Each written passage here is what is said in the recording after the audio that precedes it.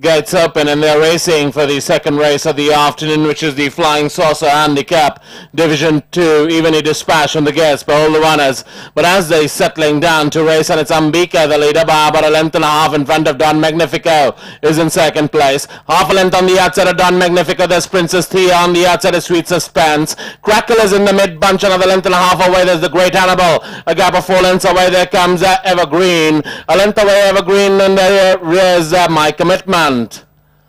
They pass the 600-meter marker, and it's Princess Thea, the leader, by about a half a length in front of Sweet Suspense. A length and a half away, there's Secret Blast. Not too far away, there's Crackle. Then comes Don Magnifico as a turn firm.